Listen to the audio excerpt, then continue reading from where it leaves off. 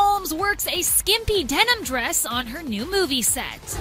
It's just always fun to dress up.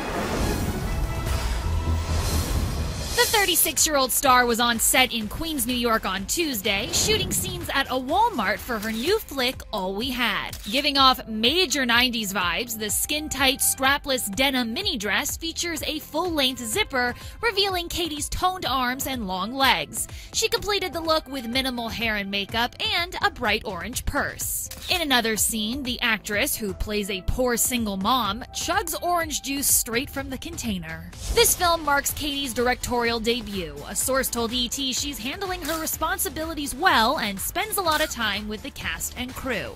An ET insider shared that Katie increased security on set to keep photographers out. What do you think of Katie's look on set? Tweet us using the hashtag ETNow.